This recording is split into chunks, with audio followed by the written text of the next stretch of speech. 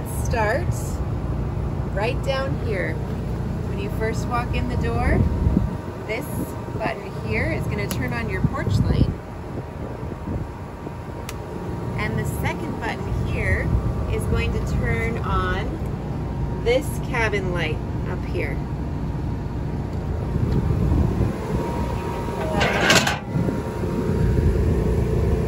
Walk on in.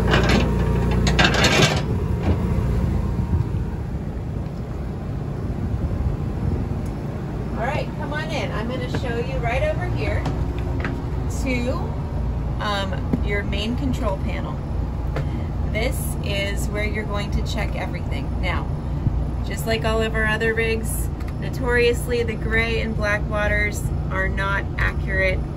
When electronics are sitting in water, it's never a good thing. But here we go. Fresh water, you can check the fresh water tank, you can check the battery level right there. You can check this LPG is your propane level.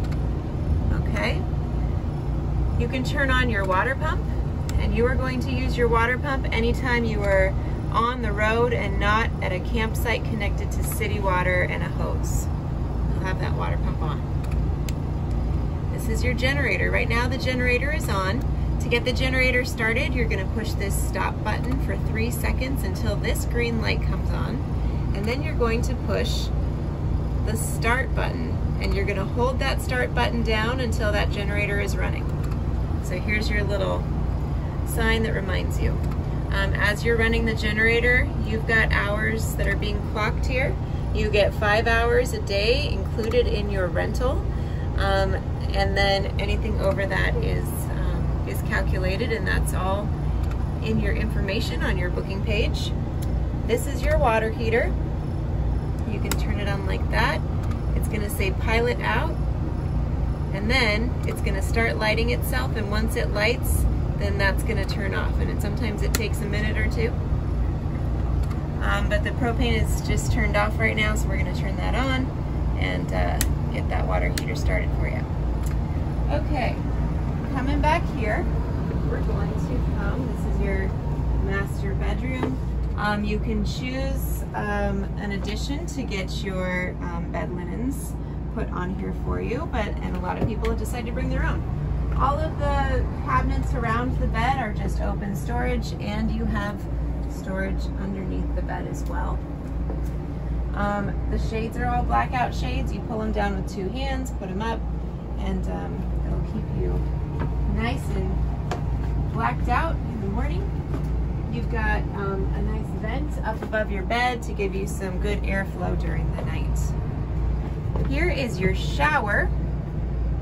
You are going to want to turn on that water heater and get that water heater going for 20 to 30 minutes for a good amount of water for your shower. So what you see going on now is that toggle switch to turn on and off the flow of water. Once you get your shower water to the temperature you want, you can turn it off, and then that keeps that heat for you. Okay, now we're going to go into the water closet. I'm going to turn on the light here. Okay, you have a nice vent in here to with a fan that you can turn on and off, and that'll keep the smell down and the air flowing. Your toilet here is a foot flush toilet, and so how that works is you're going to push it halfway down, and that will fill the water in the tank, get it up to the level you want it at, and then you flush, and it all goes down.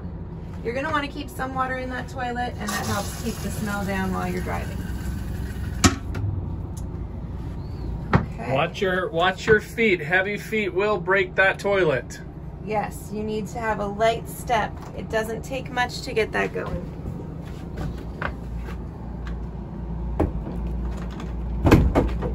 Okay. You have a nice size freezer and a good size refrigerator.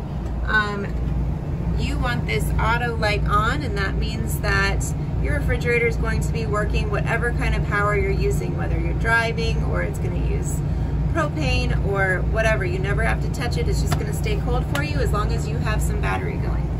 Now, one thing I want to point out about the generator is that if you are dry camping, meaning you're not plugged in at a campsite, you want to make sure that you're running your generator for a good hour to 2 every morning and a good hour to 2 every evening. That's going to keep your batteries back here nice and charged for you, so you always have light, you have power to your fridge, all of those things. If you decide not to stay in the camper one night and you go into a hotel room or you stay in a tent and you forget to run that generator, you're going to be out of luck the next morning and not have power.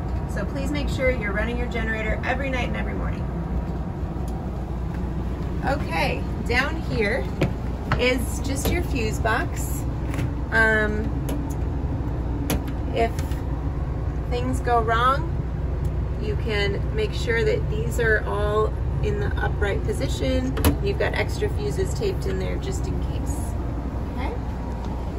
Okay, coming into the kitchen, you have a microwave that works when the generator is on or you're plugged into shore power.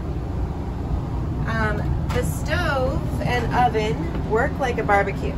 So the stove, you're going to turn on to light, and then you're going to light it with a match like a barbecue. And with the oven, same kind of scenario. There's a pilot light under this tray down there. You're gonna turn the pilot on, and you're going to go down there and light it. Okay. You have all sorts of kitchen goodies stocked in here. You've got plates and dishes and coffee pot, blender, cups, mugs. You've got utensils, eating utensils, cooking utensils. You've got stuff to wash your dishes. You've got pots and pans and bowls. So that's all your kitchen necessities are here and waiting for you. Let's see, now you've just got open storage up here. You've got a nice television that is a smart TV, so if you guys have Wi-Fi at your campsite or on your phones, it's already hooked up with Netflix, Amazon, Disney, all that stuff, so you just hook up to your phone and you can play your favorite shows. Okay, so you've got a nice king-size mattress up here. This is a 6-sleeper RV, so you can sleep 2 up here, 2 in the back bedroom. This table banquette area turns into a twin-size bed for 1 or 2 littles, and then somebody can sleep here just on the couch. It does not convert. Okay, so yes, what we are going to do, we're going to, excuse my little things here, we're going to remove the cushions. You're going to do that on both sides. I'm just going to do a little quick demo here. Remove the cushions. You're going to flip up the table leg. You're going to lift this table up and out, and you're going to put it down on the rails. Now,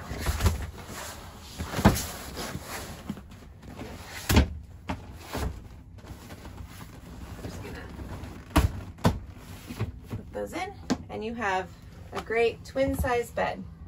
Again, we can provide linens for you upon request. You have to add them in your add-on section. So somebody can sleep here as well. And like I said, you have some kitchen stuff up here, open storage up here. These, please, 2-handed for the shades.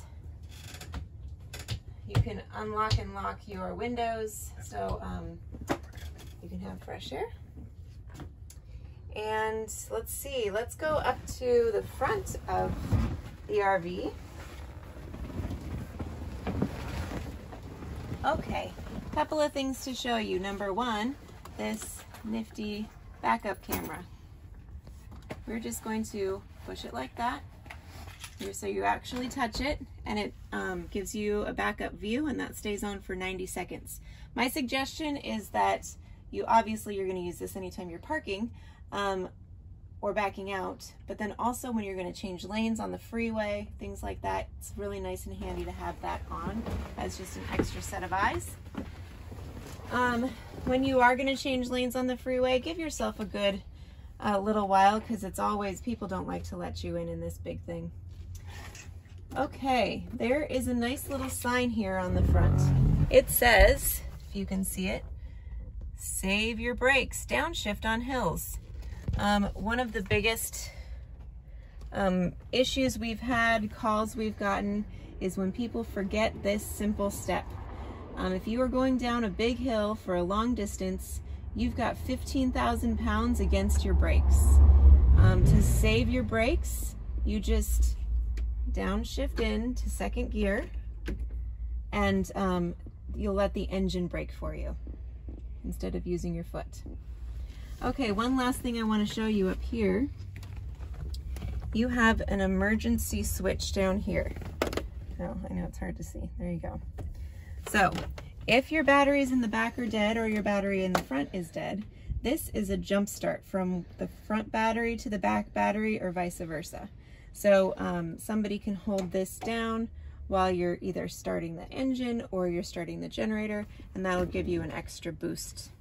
Unless the battery's so dead that that switch doesn't even work. Yes, and that has happened. So remember to use your generator. You have a few steps right here to help you get up. These are modification we made for kids and adults to use to get up. Use that instead of stepping on the fabric.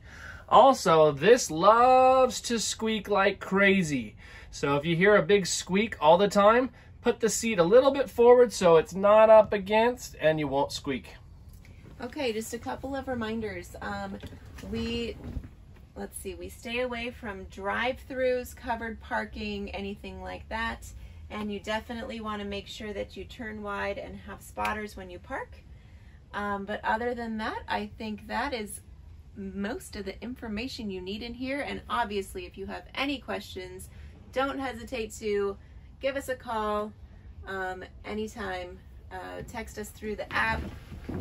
However you've been messaging us, do it, and we are happy to help you along your way. So again, thank you for traveling with RV Adventuring, and we will see you soon.